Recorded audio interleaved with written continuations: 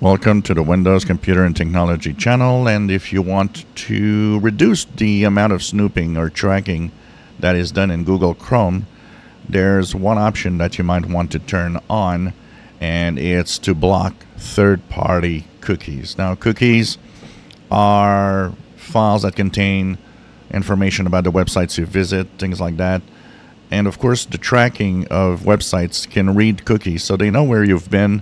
They know what content you're looking. But the problem with that is that not only is a website being able to do that, it's also that there's a lot of little snooping going on, which will be basically cross-platform, meaning that cookies from an ad in a website could technically see also things. So you get it where it can be really a lot of information sent to a lot of different websites. And so what is not the main website tracking often is third-party cookies.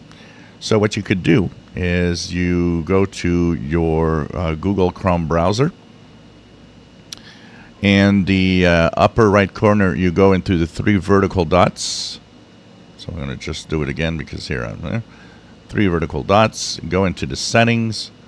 In your settings on the left side, you will have privacy and security. If you go down here, you will see that there's cookies and other site data. And one option that is on when you're in incognito mode is blocking third-party cookies. So this lowers the amount of tracking. But it's not on when you are just using Google Chrome. So what you could do is put a check mark here and to block third-party cookies. So this will actually prevent some websites that try to track you from seeing more info than they actually need for ad purposes. Of course, there's an option that you might say, oh, this is great, block all cookies. The problem with blocking every cookie is that there are a lot of websites that won't work anymore.